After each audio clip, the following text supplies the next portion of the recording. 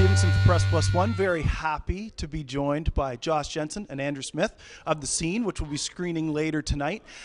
We already talked about this, but it's something I want to bring up again, and you actually, I think, wrote a blog post about it. It's this idea that, you know, you're covering musicians who are more or less starving artists. They're trying their best just to make it. They're working full-time jobs, but they still want to, you know, go after their passion. But at the same time, you guys are a parallel to that because you're just getting started in this business of filmmaking and you're trying your best to make everything happen.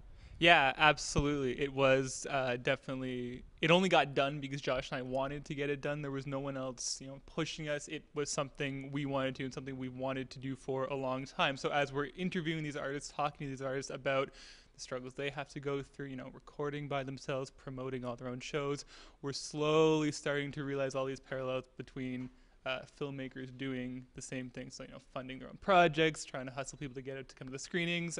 No shortage of parallels, certainly. Right. So are there concessions, you know, that you have to make in order to try and get your film done on a low budget? Yeah, there's always concessions to be made, whether it's a big budget or a low budget. But certainly when you're working on a no budget, you do have to kind of realize that you're not going to have a professional color timer or professional sound mixer. That was us. We did all the graphics, all the sound design, all the all the color correction. It's all us. Obviously, we had a crew. We had a few camera people on call to help us out when we were actually shooting the thing. But in terms of post-production, like, that's expensive. It's really expensive, and there's favors here and there. But for the most part, we just kind of hit the tutorials online, watch a bunch of videos, and see if we can do it ourselves. And so it's very much a DIY process, just like the Ruby Spirit. They did their own album art, all that kind of stuff. It felt very familiar, and maybe we'll do a sequel and turn the cameras on ourselves. Who knows? And so that's a good point that you allude to, because everything's changed so much with the fact that you can get affordable software and computers now. It's not like you have to be in the studio literally taping film together. You did the editing. How important is it, and how much easier is it actually for you to get a film done like this now versus maybe, say, 10 years ago when the equipment wasn't as readily available? Certainly, shooting on digital and editing, non-linear editing, Final Cut Pro, it makes it all a lot easier.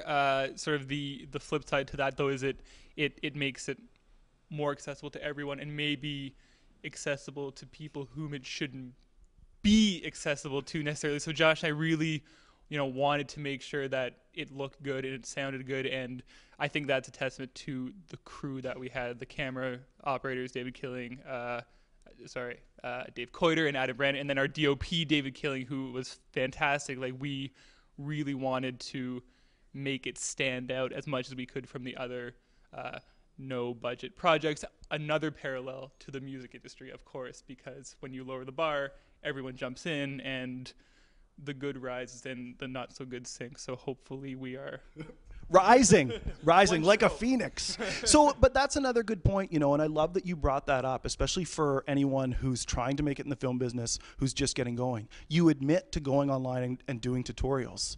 Yeah, Josh gave it away. Yeah, it's necessary. We don't have the training in all of these fields, so we have to go online. We have to find people who are experts and just do the very best we can. So yeah, that's the reality of it. We don't have a lot of money, but we do have evenings and weekends to learn. So that's how it came together. I want to stay on that point of like putting yourself out there. And we were talking just before this, of going after big names, trying to get them in your film. So, one person that a lot of people would recognize would be Biff Naked. How do you get somebody like that to be on a film when you haven't done anything before? Yeah, well, Biff Naked was fantastic. I felt like that was our best produced interview, and that was right at the end. So at that point, we'd had Rick Emmett, we'd had Tokyo Police Club, we'd had Anvil, and it was basically a matter of seeing that she was in town, getting in touch, and just having it all fall into place. And name dropping helps too. Once you've had a few interviews behind you, you can say, we're obviously trustworthy enough. We spoke with Rick Emmett and Tokyo Police Club and Sal Costa, whoever it is, that you can say, okay, well, these people must have some sort of legitimacy. Maybe it's worth giving them 20 minutes to talk. Right. And that's something that I wanted to talk about too, because obviously now you've got this one under your belt.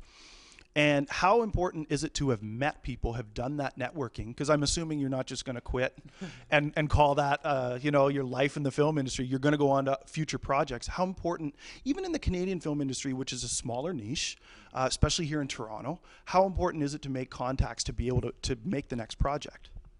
It's 100% necessary. Like it is, like most businesses or most industries, it's who you know in a lot of ways. I mean, certainly we're totally independent. We did it ourselves and that sort of thing. But now we're starting to meet people, and we've obviously met a bunch of musicians and people in PR and people in different fields that now are aware of us. So that if we go and approach them again, they'll probably be even more open to us than they were even the first time. So yeah, certainly who you know is extremely important. You do have to get out there and meet people and network and get on social media, just like the bands, again, like we're talking, you know, it's all these parallels again. You have to get on social media, you have to get your name out there and talk to people and go to events and all that kind of stuff to get your brand out there. At Jensen Actual, at Andrew Edits. So how many people do you meet even through social media? Like, do you have connections that you've met through social media who you've never met face to face? Certainly, and then it's always sort of weird when you finally do meet them, and it's this weird thing. But Josh is definitely the expert in that regard. I will admit to not being quite as good at it as Mr. Jensen is. He's the father of the scene social media? That is correct. You might say he does it professionally. In a way I do. In a way I do. I work in a production studio, and part of my job is to run the social media campaigns for a web series called Guidestones. So it's sort of my background. You might be familiar with it. So it was extremely important because we knew, again, we don't have a budget. Whatever's free, we just have to exploit it to its fullest potential. And so social media, Twitter, Facebook, that's the way to go. Got to plug Press+1 for a second because I'm pretty sure you can see quite a bit of information on Guidestones on the website. Yeah. We also couldn't go. We also couldn't go the rest of this interview without mentioning Belleville, and that's no offense to Mississauga, which is where Andrew's from. But I'm part of the committee for Belleville's Downtown Doc Fest, an international documentary festival that's now in its second year in Belleville. You guys premiered the scene there. Josh, you grew up in Belleville. What was it like to bring the scene to a hometown crowd? It was unbelievable to have the world premiere of my first feature in Belleville. It was my sort of 10-year anniversary reunion from graduating from high school as well, so it was just even more kind of special. But yeah, to come home and have family and friends to come out for my first big screening was a dream come true. It was fantastic, and I love my hometown. I love going back. All of my family is still there. I go see my grandparents in the county whenever I can, and it was nice to go home and to kind of feel comfortable in a crowd and get it on screen for the first time. And great questions afterwards, and it really kind of made us feel comfortable coming to Toronto with it. You know what I mean? We had to get that under our belt. It was a great time. You're just making me feel good because I did the Q&A. Yeah. Okay, but now we're in Toronto. We're here for the Canadian Film Festival. Obviously, a bigger venue. How does that feel? It's fantastic. The screen is big. The theater is big. It has the marquee out front. It's very exciting. There's lineups. It's definitely a dream that I've been thinking about every day since I was 18. So it's very exciting, and hopefully all goes well.